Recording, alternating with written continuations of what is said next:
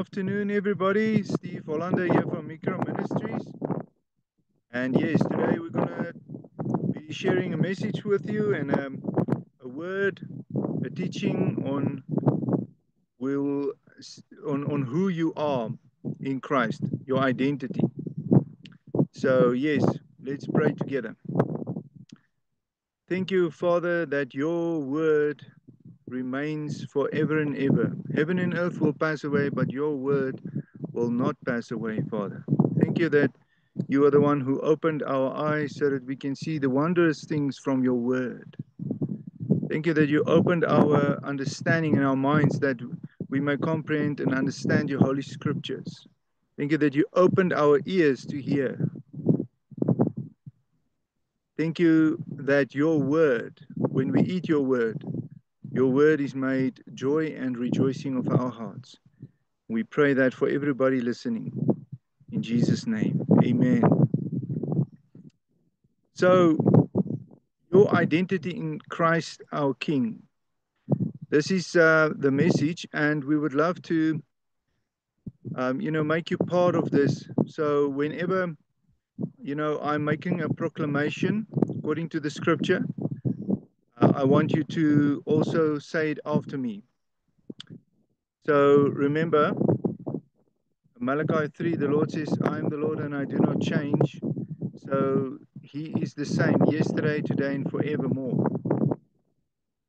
So I'm going to make a statement. You are what the Word of God says you are. Now you can say it with me. I am what the Word of God says I am. I am what the Word of God says I am. You are also called of God to be His saint.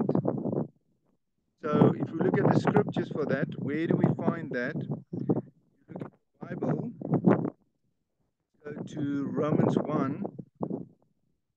Romans 1. So this is the letter to us as the believers. And it says here, to all who are called to be saints, beloved of God, called to be saints, grace to you, peace from our Father, God our Father, and our Lord Jesus Christ. So you are called to be saint. So you can also read in 1 Corinthians 1 verse 9 and 1 Thessalonians chapter 2 verse 12. So because there also, let's go to that. Let's see the scripture. It's always good to go to the scripture. 1 Corinthians 1 verse 9, and you'll find there it says, God is faithful, by whom you were called into the fellowship of his Son Jesus Christ our Lord. So you were called, confirms, and 1 Thessalonians chapter 2 verse 12, and here it says that you would walk worthy of God who calls you into his own kingdom and into his glory. Amen. So, say it after me. I'm called of God to be his saint. I am called of God.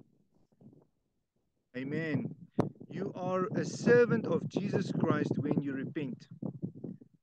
So you can say it with me. I am a servant of Jesus Christ. I am a servant of Jesus Christ.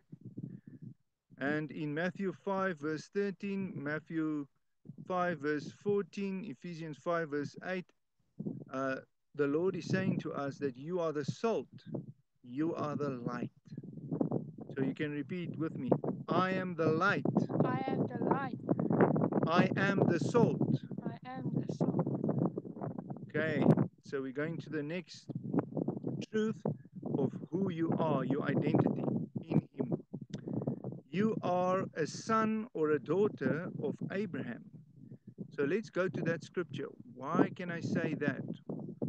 Because you cannot say anything that the word of God does not say. So Romans chapter 4 verse 16, and it talks about our faith. So let's just read that verse. So therefore, it is of faith that it might be according to grace, so that the promise might be sure to all the seed not only to those who are of the law, but also to those who are of the faith of Abraham, who is the father of us all. So here we can see Abraham is the father of all of us who are in the faith. And then you are the seed. Let's go to Galatians chapter 3. Galatians chapter 3, verse 29. And you will see there, it says, and if you are Christ's, then, so if you belong to Christ, then you are Abraham's seed and heirs according to the promise. So I can make a proclamation and say, you are the seed of Abraham. Now, where else can we find this in the Word of God? If you look at Psalms chapter 105, Psalms chapter 105, verse 6, it says here, O seed of Abraham, his servant, remember Abraham is also a servant of God, you, children of Jacob, his chosen ones. So you, children of Israel, you are his chosen ones. In Isaiah, if you look at Isaiah, the prophet Isaiah, chapter 41, who is he talking about here? Verse 8, you will see here it says, but you, O Israel, my servant, you are my servant, Jacob, whom I've chosen, the descendants of Abraham, my friend. So that is another confirmation. And then Galatians chapter 3, Galatians chapter 3, verse 16, we'll find here a very interesting verse. It says, now to Abraham and his seed were the promises made. He does not say to Abraham and his seeds. So it's only one seed now. So it's not many, but one seed. And to your seed, who is Christ now. So Christ is the seed of Abraham. And then in Hebrews, the book of Hebrews, chapter 2, verse 16, we also find, let's just read that. For indeed he does not give aid to angels, but he does give aid to the seed of Abraham. So our help comes from him because we are the seed of Abraham. Now we've got all the confirmation there. Now we can make a proclamation. Say, Abraham is my father in the faith. Abraham is my father in the faith. I am the seed of Abraham. I am the seed of Abraham. Amen. You are the son or a daughter of the light. So where do we get that? Ephesians. Here is another truth. Ephesians chapter 5, verse 8. And you'll find here it says, for you were once darkness, but now are ye light in the Lord. Walk as the children of light. So we are children of light. And also, if 1 Thessalonians chapter 5, verse 5, very beautiful verse. You are the sons of light and the sons of the day. We are not of the night nor of darkness. So you are a son and a daughter of the light. So make that proclamation. I am a child of the light. I am a child of the light. Amen. The next proclamation is you are a son or a daughter of the word. Now, how can we say that you are a son or a daughter of the word? The word must tell us that. Let's go to 1 Peter 1, verse 23. And you'll find there this truth. He says here, having been born again, not of corruptible seed, but we've been born again of incorruptible seed through the word of God, which lives and abides forever. So the word of God, we've been born again through the word. So we've been born from the word. So you can say, I am born of the word of God Almighty. I don't hear you. I am born of the word of God Almighty. Amen. So you are a son or a daughter of the Most High. Where do we find that in the scriptures? Let's go to 2 Corinthians chapter 6, and we find that in verse 18. And it says here, and this is God himself speaking, I will be a father to you, and you shall be my sons and daughters, says Lord Almighty. So now you can make the proclamation. I am a child of the Most High.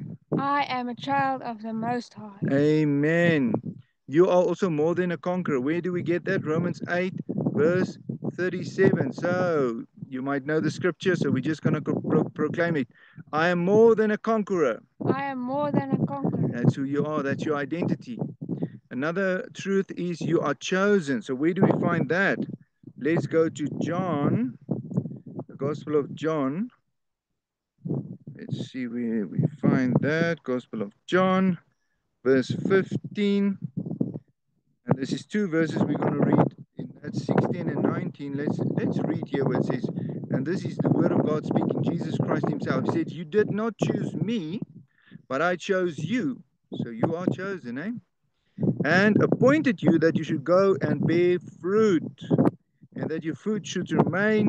And whatever you ask my Father in my name, whatever you ask the Father in my name, that he may give you. Nah? So let's read verse 19. It says, if you were of the world would have loved you as its own, but yet you are not of the world, but I chose you out of the world, therefore the world hates you. Let's so you can see there. And Ephesians 1 verse 4, it also says that you are chosen. And 1 Peter 2 verse 4, we find that as well. So let's make the proclamation. I am chosen. I am chosen. Amen. So we're going to see here, I just want to emphasize this, because the next proclamation is also in that verse. So we're going to go to Ephesians chapter 1 verse 4. It says, he has chosen us in him before the foundation of the world, that we should be holy, without blame, and before him in love. So that is the truth. Take it for yourselves. Okay, 1 Peter 2 verse 4. This is the next truth. Let's listen. It says, coming to him as a living stone, rejected by men, but chosen by God and precious. So we are living stones, and we are precious. So you're going to make that also. Let's proclaim it. I am a living stone. I am a living stone. I am precious. I am precious.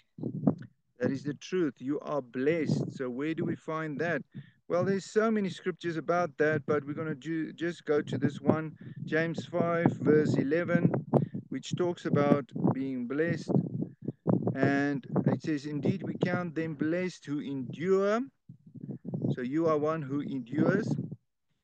And you have heard the preservation of Job and seen the end intended by the Lord, that the Lord is very compassionate and merciful. So I am blessed. I am blessed. Amen. You are loved. Now, if you read Jeremiah 31 verse 3, it says that you are loved with an everlasting love. I have loved you with an everlasting love. This is the Father speaking. So you can also proclaim it. I am loved. I am loved. And then I'm going to proclaim over you, you are forgiven. So let's just go through that scripture. We're going to get it in the letter that John wrote to the believers. 1 John chapter 2 verse 12. And it says here, I write unto you, little children, because your sins are forgiven you for his name's sake. So you can also proclaim it. I am forgiven. I am forgiven. Amen. Then another truth that I'm going to share with you that is part of your identity. You were purchased by his blood. So you can go and read that, Acts chapter 20 verse 28. You were purchased by his blood. So you can proclaim it with me. I am purchased by his blood. I am purchased by his blood. I am his possession, I am his possession, bought by his blood. bought by his blood. Amen. You are sanctified by his blood. So Hebrews chapter 13 verse 12, it says that we are sanctified. Now, so you're going to proclaim it. I'm sanctified by his blood. I am sanctified by his blood. Amen. You were washed and cleansed by his blood. So 1 John 1 verse 7, I'm going to proclaim it and then you're going to say it with me. I'm washed and cleansed by his blood. I am washed and cleansed by his blood. Amen. You are highly favored. Do you believe that? Luke 1 verse 28, this is where the angel was sent to Mary, and in verse 28 he says, listen to these words. This is amazing. He says, the angel said, rejoice, highly favored one. The Lord is with you. Blessed are you. Okay, so you are highly favored. Now that very same word we find in the letter to the Ephesians chapter 1. So it's the very same Greek word. And if you read there, they've translated it to being accepted. So highly favored is the same word that the translators used to say that you are accepted. So he says, to the praise of the glory of his grace, by which he made us accepted in the beloved. But it's the same word, the Greek word that was translated highly favored one, so is also accepted. So the very same word. So you can make that proclamation. Say with me, I am highly favored. I am highly favored. I am accepted. I am accepted. Amen. The next proclamation is you are the royal priesthood. So you find that in 1 Peter 2 verse 9. So we're going to read that because this is a profound statement, and it's awesome to take that so that you know who you are as a believer in Jesus Christ. So it says, but you are a chosen generation, a royal priesthood, a holy nation, his own special people, that you may proclaim the praises of him who called you out of darkness into his marvelous light. This is so much of our identity. So you are a royal priesthood. I am a royal priesthood. I am a royal priesthood. Amen. You are part of his holy nation. And we're going to read this as well. Ephesians chapter 2. This is our identity. Remember, this is the letter to the believers. So those who believe, this is our promise. This is from Paul, and he's writing to the believers. Listen what he says. Therefore remember, verse 11, that you once were Gentiles in the flesh, now, who are called the uncircumcised, by which is called the circumcised, made by the flesh in the hands, that at that time you were without Christ. So at some point, when we didn't know him, we were Gentiles, we were without Christ, being aliens from the commonwealth of Israel, strangers from the covenants of promise, having no hope, without God in this world. Wow, that is where we were. That is who he was, but we are no longer that. But now in Christ Jesus, you who were once far off have been brought near by the blood of Christ. Listen to this promises now. For he himself is our peace, who has made both one and has broken down the middle wall of separation. So remember, there was a separation between the Jew and the Gentile. Okay, and there were man-made laws to say that a Jew is not to be, in the presence of a Gentile, and a Gentile is not to be in the presence of a Jew. But this is what Jesus has done. He has broken down that middle wall of separation, having abolished in his flesh, that is the the law of commandments ordained by and in ordinances. That is the dogma. That's the Greek word. Dogma is the man-made laws. There was laws that says that you cannot come near with us, you cannot pray with us, you cannot, that's man-made laws. So Jesus came and he abolished that.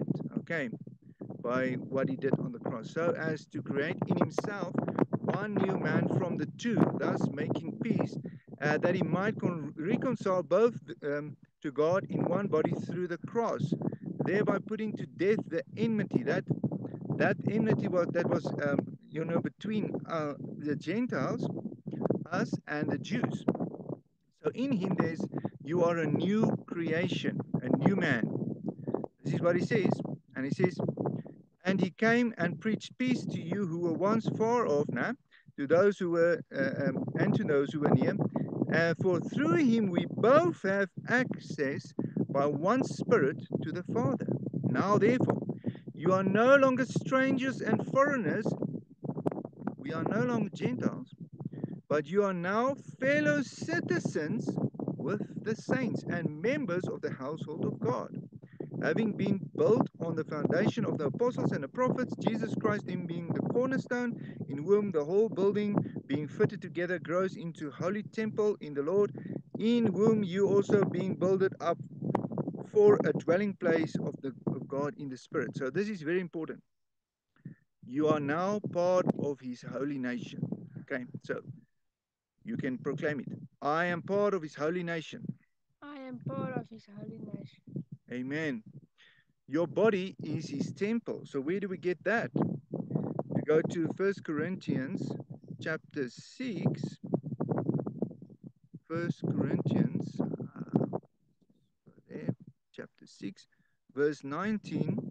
Now this is there's so many scriptures, but I'm just going to read this one. Or do you not know that your body is the temple of the Holy Spirit who is in you, whom you have from God, and you are not your own? So proclaim it. My body is his temple. My body is his temple. Amen. Now, Revelation 17, verse 14, he calls the believers faithful. So you are faithful. So you can proclaim it. I am faithful. I am faithful. Now, in Romans 11, verse 17, it says, you are grafted into the olive tree. So, Romans 11, he talks about us as Gentiles being grafted in. Listen now. And if some of the branches were broken off, and you, being a wild olive tree, were grafted in among them, and with them became a partaker of the root and the fatness of the olive tree. Amen. So, and in the Bible, if you can do a Bible search, you will find that Israel is the olive tree. They are the congregation. They are the children, of Israel. So you can proclaim it. I am grafted into the olive tree. I am grafted into the olive tree. Okay, you are also part of his holy congregation. So if you read in the book of Hebrews, chapter 2, verse 12, there's so many scriptures, about this, but we're just going to read this one. He says there, for both he who sanctifies and those who are being sanctified are all one of one, for which reason he, that is Jesus now, is not ashamed to call them my brothers or brethren, saying, I will declare your name to my brethren in the midst of the assembly, I will sing to your praise. And it's the same word for congregation. It's been translated as congregation, assembly. You'll find many scriptures about that. So you can say, I am part of his holy congregation. I am part of his holy congregation. And then you are also part of his holy people. We've already seen that in the letter that the Peter wrote to the believers, and Romans 9 verse 25 confirms it as well. So you can proclaim it. I'm part of his holy people.